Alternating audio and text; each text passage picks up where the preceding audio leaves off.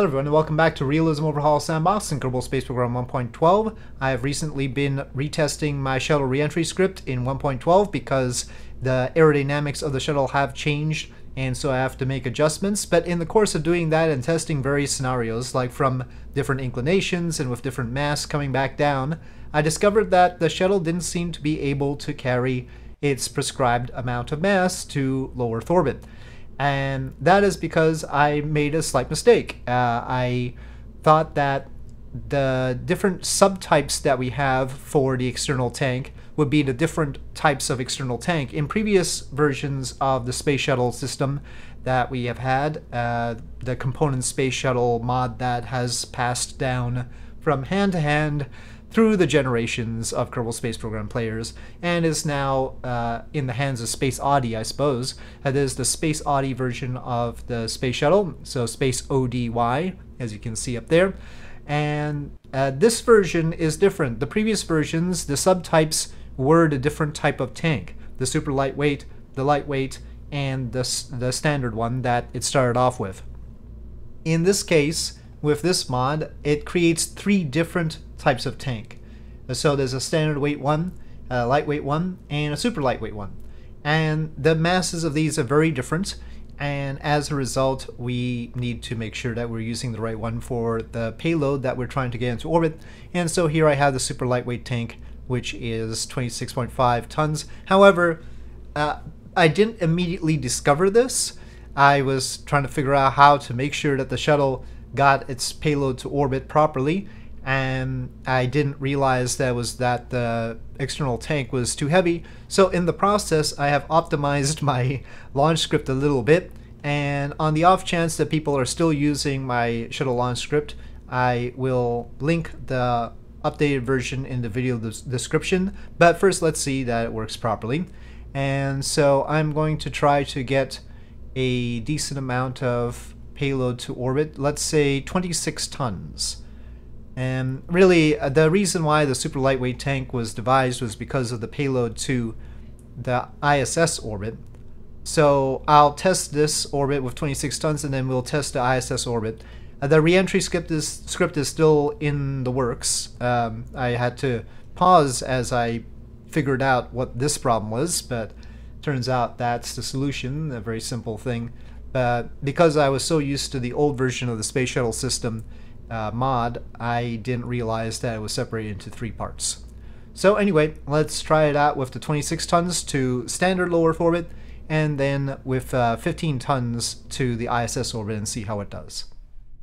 Okay, so here we go. I have Cape Canaveral HD as well as Real Launch Sites, which is an old mod that adds the Kerbal Constructs parts for the shuttle launch pad, and so I placed those using Kerbal Constructs. And we have the shuttle launch script, which has a target inclination right now of 28.6 degrees, which is the natural one out of Cape Canaveral, which allows for the greatest payload. And we have target apoapsis of 300 kilometers and target periapsis of 300 kilometers. However, realistically speaking, we're only going to hit the apoapsis there, and that's because of the way we have to dispose of the external tank, and also the thrust weight ratio of the shuttle right at the end of the main engine burn. So yeah, for NASA purposes, they would have done 2 OMS burns in order to correct it. We're only doing 1 OMS burn. With 2 OMS burns, we could get into any orbit we want to, of course. So run shuttle.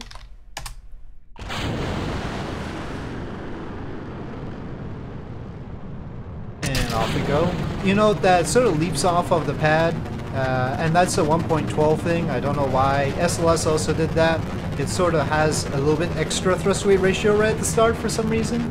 I don't understand that, but it's something I've noticed. Otherwise, I started the roll a little bit quicker now with the updated launch script, and so it just starts that earlier. And we're going shallower than I did in 1.8.1 in order to optimize it. And whether you go steeper or shallower is dependent on how much drag losses you think you're getting. If you're going too shallow, then you're going to incur more drag, but that's if the system seems to have that problem. We don't here as much as we did in 1.8.1, so it's more beneficial to go shallow here because then we direct more of the thrust horizontally, which is mainly what we want to do. And in 1.8.1 it overall seemed to get more drag on launch, and so I went a little bit steeper for that. And so I'll put the updated launch script in the video description, but you should probably only use this version for 1.12. And there are other quirks. I've had some weird issues with the booster separation, so we'll see how that goes. And, you know, mostly it works just fine, but they seem to move in a weird way. So I've tried to adjust the separatrons, and we'll see if they do what they're supposed to do. Now, for re-entry, in trying to work on my re-entry script, the shuttle gets more drag than usual, or slows down more. But then it's in a different posture. It's actually using its wings in that situation. And so that's a little bit different. And we also don't have the external tank in SRBs. So if for some reason there's not as much drag now because the external tank and SRB drag has been more optimized, then that would explain why we get less drag on launch, but more drag on re-entry. So here we go, booster separation momentarily, and it's still a little bit more of a, I don't know why they roll. I mean, they're not supposed to roll, right? I mean, we've seen them separate. They don't roll like that. So I'm working on that, yeah. I think maybe the nose cones aren't placed right. I need to figure out exactly how they need to be rotated.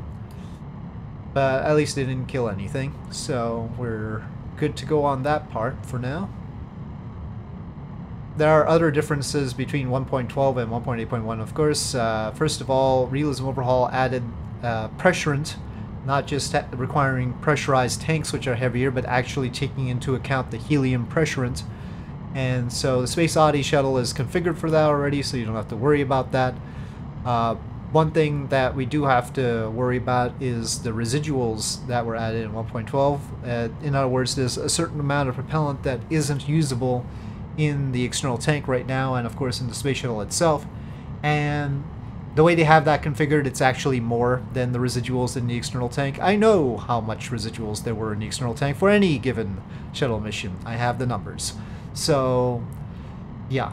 It's amazing how much we know about the space shuttle. We know where exactly the external tanks splashed down, where they ruptured for most of the tanks, not all of them, and how far off from the intended splashdown location they splashed down, and business like that.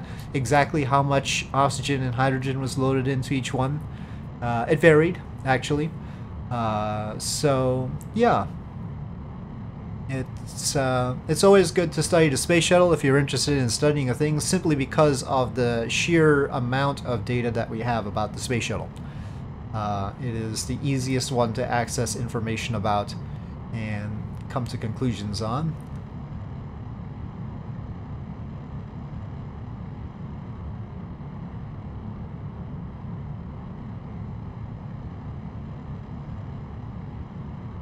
Okay, we are making orbit there, and we got to 256 by 69. Oh, but the separation, we are supposed to do an RCS separation, and it is doing it, but we sort of nosed down first, which was unfortunate.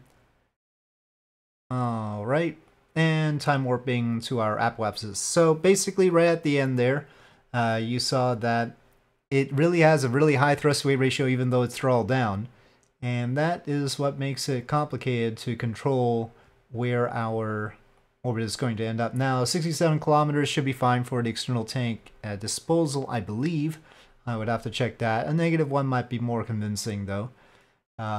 We might touch up the intended vertical speed. But one thing that I improved was the way the shuttle sort of wiggles to manage things. I dampened that out a little bit. So it wiggles less while it's trying to use the high thrust weight ratio in order to get the orbit right for the external tank disposal, and also manage its inclination. Though the inclination is hard because, you know, well, in this orbit it's not that hard. We wanted 28.6 and we got 28.592. So very good there. That'll be more of a challenge on the ISS orbit, and so I still have to allow it to wiggle as necessary for that. And I'll try and figure out a way to solve that, but again, because of the high G-forces, the very last moment has an outsized effect on where it's going to end up. Okay, and it is turning to prograde for the burn. And actually, one minor improvement I did was not exactly prograde, but 5 degrees above prograde. I could increase it to 10 degrees, and that's just to compensate for the tilt of the OMS engines. They tilt down, so it's better to tilt up so that the engines are actually pointing through prograde. And I think it's more like 10 degrees would be better. I started off with 5 here.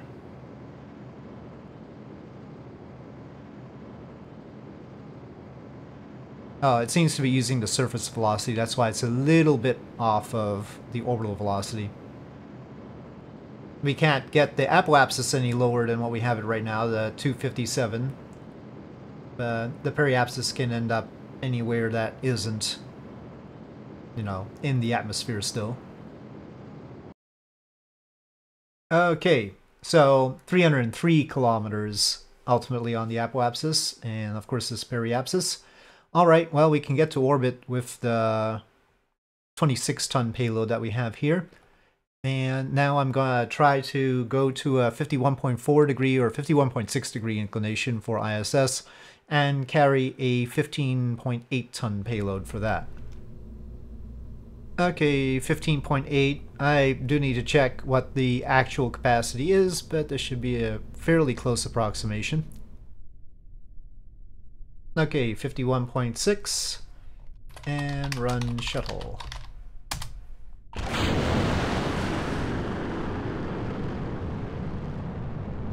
It seems shifted a little bit on the platform. I might have to nudge it over a little bit. And the script does throttle down during the throttle down bit, and throttle back up again. And there it goes. For some reason in this version, the stage time is completely incoherent. I think it's because of the SRBs. MechJeb doesn't understand them anymore. I don't know. I don't know why it is. Okay, off go the boosters. Well, they still sort of spin around a bit. Yeah, it's interesting that the external tank is sort of overheating here. So we can't go too much shallower than what we're doing right now. Well, I mean, probably it wouldn't fill the meter, maybe, kind of, hopefully. But we don't need to go any more shallow, I think. So it'll be alright.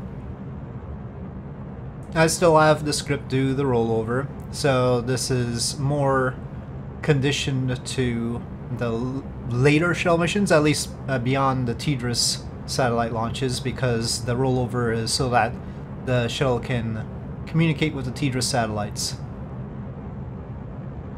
Okay, and we are basically in the same orbit. Well, a little bit higher on the periapsis. We need to work on that. I would feel a little bit better if the external tank was in a lower orbit.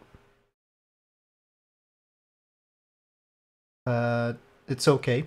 I mean, it would certainly deorbit with that periapsis, so no problem there. It's just a matter of the actual splashdown location and everything. And we are coasting. So we can carry the 15.8 tons to ISS orbit. Let's double check our inclination. It was wiggling 51.628, so that's the difference. Okay, and let's turn to prograde with a little bit of a tilt there. Alright, and ignition, and we are expecting 300 something by 261 as our final orbit. Okay, there we have it. And so with that, I will again link the script in the video description. I hope it will be helpful. And I will proceed with the re-entry testing. We were getting pretty close on various live streams where I was testing it. We were basically about 30 kilometers away. But then I have to test it not only to Cape Canaveral, but then to Edwards and from different orbits. So it'll take some time. But anyway, progress is being made in 1.12. Of course, I was always able to use the shuttle in 1.8. I'm not entirely sold on 1.12 aerodynamics, but we're working on it. So with that, thank you for watching. I hope you enjoyed this video. If you did, please do press like. If you have any comments or suggestions, please leave them in the comment section below, and I will see you next time.